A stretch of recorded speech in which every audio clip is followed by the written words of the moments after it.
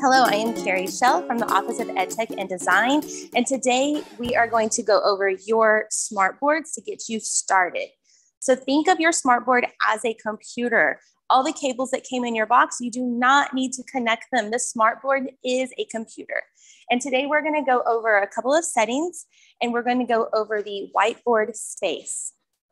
Right now, you can see I am sharing a smartboard to you, and you're going to go through this with me. As I move, I want you to pause the video, try it out yourself, and then press play again to continue and go through each step.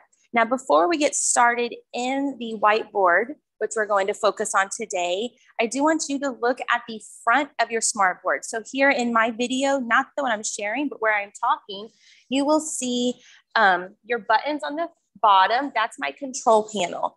The image that looks like the house is your home button. So if I touch into, say, my browser, and then I'm like, how do I get back to where I started? I'm just going to click the home. I'm right here on the bottom right. That takes me back to the main page. You're also going to see an input button. We're going to see a screen shade. This one's really cool. Okay, so it kind of looks like an old school screen that you would pull down.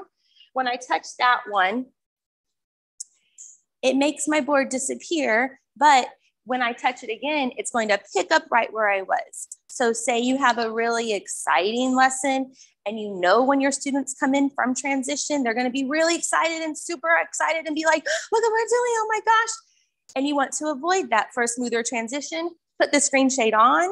When everyone's settled, you transition back into the classroom, then you can touch it and it'll have right where you left off with your lesson ready to go. Next, you will see the pause button. Pause is going to have you pause the screen, right? So if there's a video showing, press pause. You want to stop it and not like stop, press pause. It'll pause it for you. Next, you see your volume control, right? And then last is your power button. That's just going to turn this off, but it doesn't power the whole system off. The main power switch is looking at the board on the right-hand side in the back. So back behind the board.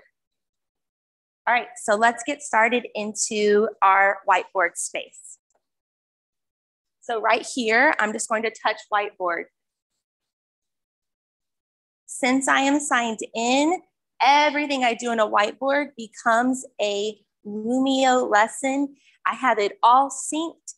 So everything I do here is going to show up in my Google Drive, which is pretty cool. All right, so let's talk about the controls we have on the left side of your whiteboard.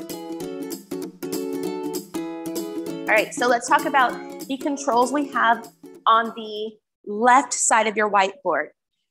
Our first control is the pin. And then our second control is select all. So a lot of times teacher asks me, how can I get rid of all of this? I would choose select all to do that. So say, right, I've written with my pen. Okay, let's select it all to move it or delete it, to lock it. I'm gonna delete just to show you select all.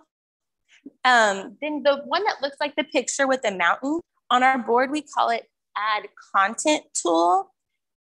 Last, those little squares, and one of the squares is sideways. That's our widgets.